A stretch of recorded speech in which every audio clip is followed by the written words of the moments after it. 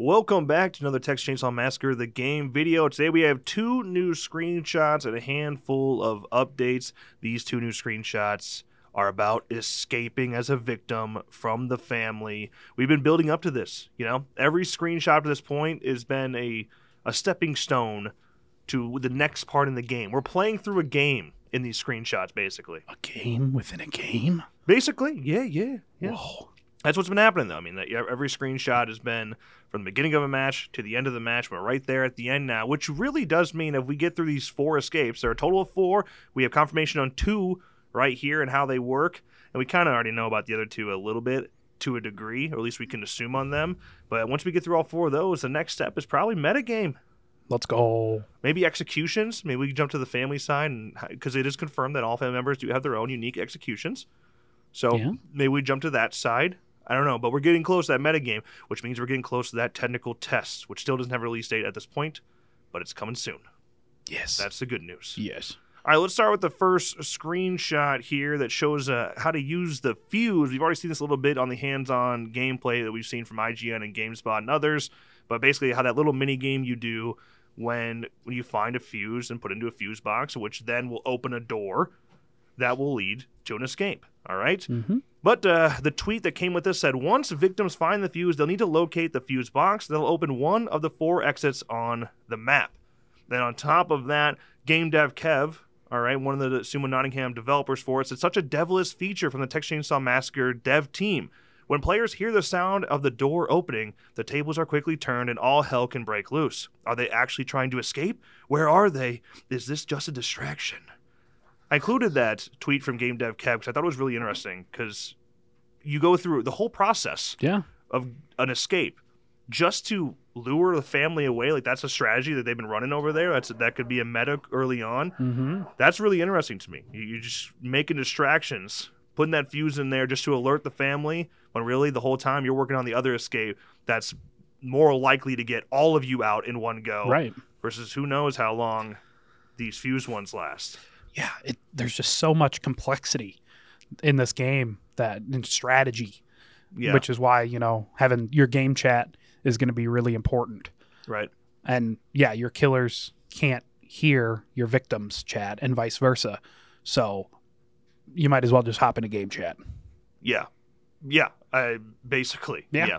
Okay, the mini game, like I already said, we already know how it works just based on the gameplay, that once you put the fuse into the fuse box, you then do a little game that you're taking these little amps and these little circles that have a total amp number. You got to put them in the spot to add up to a certain amp number, and that you to do that 2 different times for 4 total pieces that add up.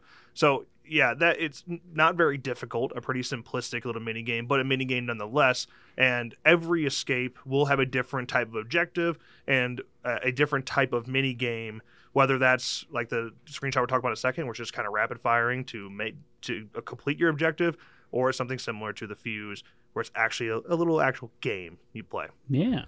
But on top of the actual putting in the fuse that we're seeing from Leland here, we got Anna hiding in these little bushes here.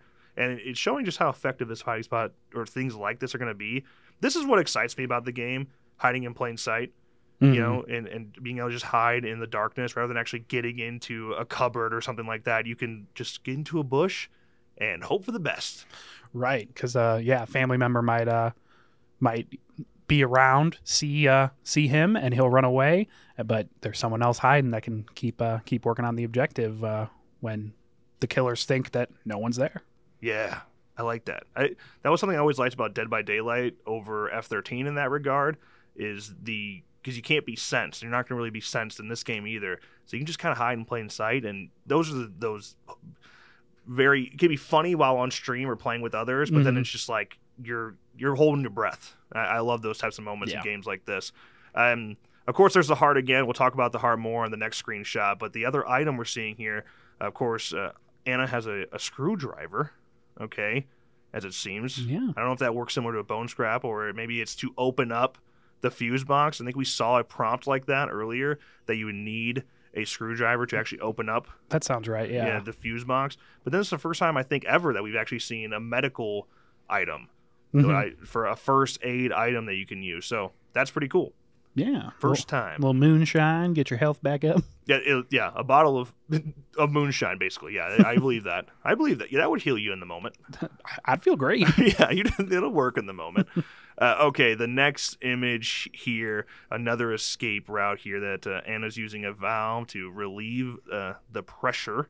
Okay, and then we see Julie in the back in her own little blood puddle. We'll talk about that more in a second. But the tweet that came with this one, the valve handle is what victims will need to repair the pressure valve pipe. This will open yet another escape for the victims, although time is precious. And just to elaborate that on the time is precious, they responded to a couple folks here, one of which is Anthony D. Shout out. All right, they said, after repairing the valve, victims will need to scurry to the actual valve exit. Time will be working against victims as the exit will close after a certain amount of time. And then just to reiterate that again, another tweet that kind of expands on it. The exit will close after a certain amount of time, but the family can turn off the pressure, which will close the valve exit at a faster clip. If this happens, victims will need to return to the valve pipe to turn the pressure back on, which will reopen the exit. So, yeah, if shit goes wrong, you'll be able to reopen it again and do it again. Which I think, this doesn't exactly confirm this, but I don't know, does a family have to turn off the valve in order for you to do it again? Or if you just simply don't make it, and it wasn't the family's fault, can you still go back and do it again? I would assume so. Yeah.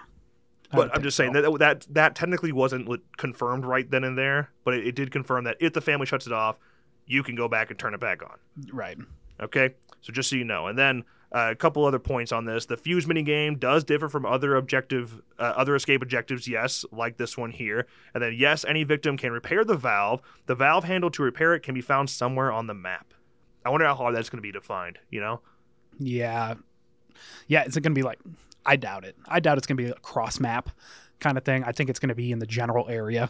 Yeah, just at least like upstairs in the house somewhere, the family house or the slaughterhouse or the gas station, etc. Wherever you spawn as a victim, I would assume it's just like in the next story above you. Probably. But I just based on the way F-13 works, like the battery and gas and all that, you don't know where those are. You are blindly searching.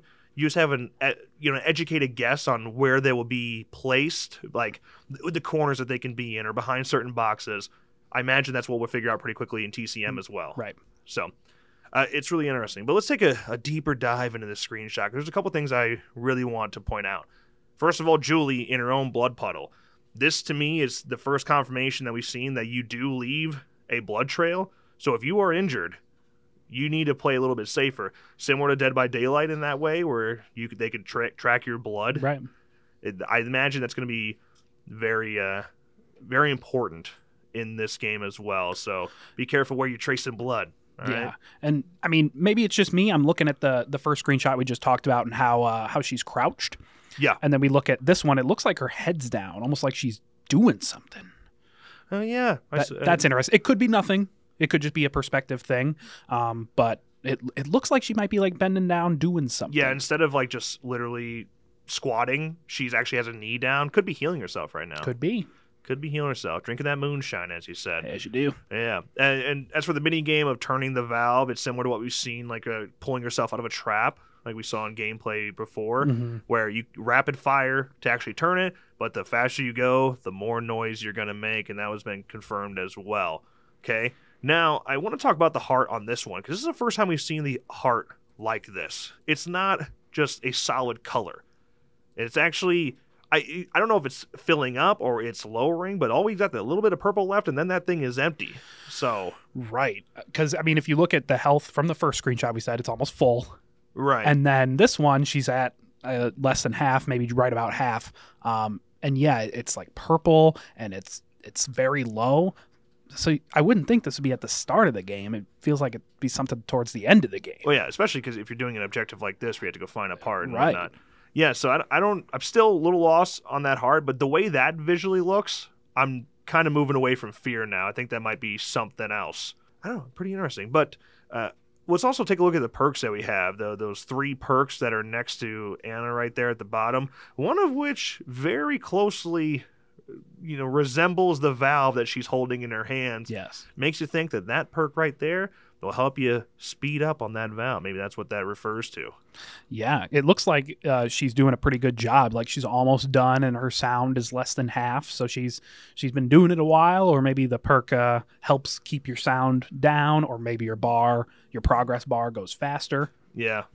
Yeah, the other two perks, we've seen these perks before. They've kind of, I think there might be like default perks. We've seen them so many times on different victims. It's just, this is the first time we kind of have an understanding of what the hell that little valve thing is there. Right. So, but the other one too, because they just look like exit doors. Yeah. It's like, I don't know. Don't even have a guess on those yet. They open the exit doors faster, or I don't know. The first one and the second one look so similar. I don't know. Yeah, one's a little further away. Maybe you can sense it. So we kind of see that yellow sense that comes around one of the exit doors when Leland's doing the fuse, and then opens one of the doors downstairs. Right. So maybe that's kind of what that perk goes for. I don't know. Maybe. Last thing I want to point out in this image, the bottle that's on top of the red crate over the left side. You think that's one of those medical bottles? No. Seems to be a solid representation of that image. Yes. So yeah, it has the I don't even know what logo that is. Like, is that just like a general like nurse's logo, like a hospital type generic logo? I don't know. It's kind of hard to tell. Because my mom's a nurse. She has that on her ID. So it's like a general generic hospital or healing symbol. So I think it's safe to assume that that's our health drink, our moonshine. Well, Anna should go grab it because she's got low health, all right? Yes, Tremendous she should. risk. She wants to make it over to the actual exit before it closes. She's going to have to heal up a little bit. Yes. So there are two of the escapes that we know for sure how they work. The other two, we have some guesses because we've seen like the back gate to the family house, and that you could, undo a lock, turn off the generators. We know the generators are a huge part of it for the fences surrounding the property, that they can be turned on by the family and turned off by the victims. And then you gotta assume in some way, shape, or form that the main road is involved. That seems too easy. Right. It seems too easy, but it could be related to being the final victim. If you're the last victim alive, you can kind of go out that front gate towards the main road and recreate that moment from the original film. We saw that in that one short trailer. Mm-hmm. I think it was Connie, jumps out the window and runs towards the road. Yeah. So I'm just saying, I think that's probably related in some way, shape, or form. But we'll probably find out in the next week or two. I hope so. So we'll see. As for some other updates that are unrelated to the actual escapes themselves, family members can collect blood from blood buckets across the map and also from striking victims with their respective weapons.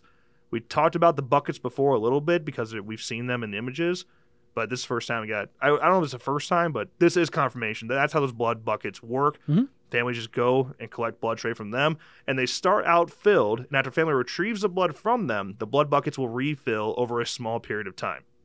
So that's one of the ways you could feed Grandpa.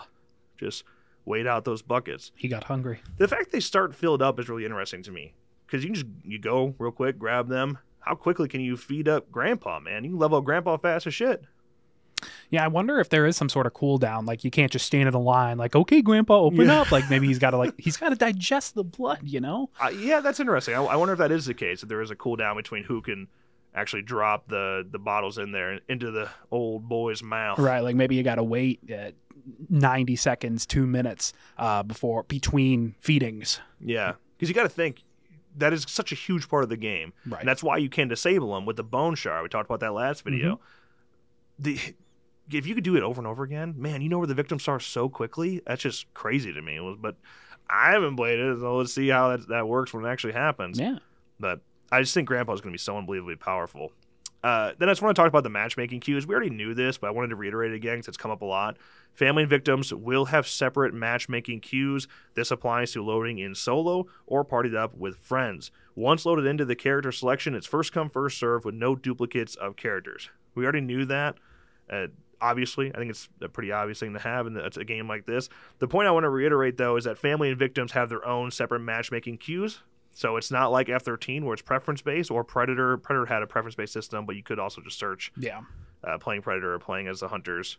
But yeah, this you either select to play family or you select to play victims, and there's no in between. Now, there's a risk with something like this with long queue times. Right? That's always a risk with this. I think it's going to help though, because the multiple killer thing, I think it's going to be much more approachable for people that are solo queuing. A lot of people just don't like being alone. They want friends. Okay, they want help. Yeah, they want help. They want people to play with, and it's a lot of pressure. Like Dead by Daylight, you know it. All right, anyone that's played Killer and Dead by Daylight, you know what that fucking stress is like, and you're just getting bullied. Oh, now you got 2 other boys on your back. I think people are going to be more comfortable solo queuing as a killer in the Texas Chainsaw Massacre. So, not too worried about it, but there is always a risk with long queue times with something like that. Yeah, but it should be all right. I hope so. Yeah, and then also just to say it again, we've said it before. When you Google when is Texas Chainsaw Massacre game coming out, it says March 31st, the board game's coming out. It literally says it right there. And then there's some misinformation going around that people at Gun have been confirming that. Right.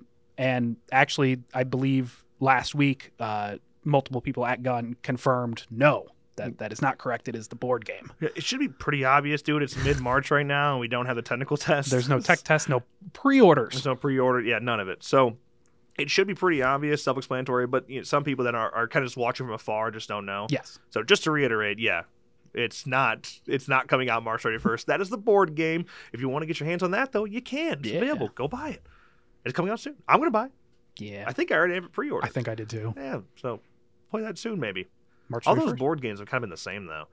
Yeah. They're just like reskinning those horror board games. But the cover looks so good. Yeah. I get them just to display them, really. Yeah, true. Got the My Bloody Valentine one's right there. Yeah. Right off screen. No. Okay, well, that's going to wrap up this update for the Texas Chainsaw Massacre. If you want to see more in the future, make sure you subscribe, turn notifications on. If you enjoyed this one, make sure you drop a like and let us know in the comments below what you think the next escape is. What escape are you going to go for the most? Man, what's going to be the meta? I just already thinking of metas, trying to prepare myself. Somebody asked, by the way, about camping, one of the exits. Of course, that's a bad idea. There's 4 escapes, 3 killers. You can't just camp one. That'd be a bad idea. Yeah. Be smart. All right, with that, as always, thank you guys so much for watching, and we'll see you in the next one.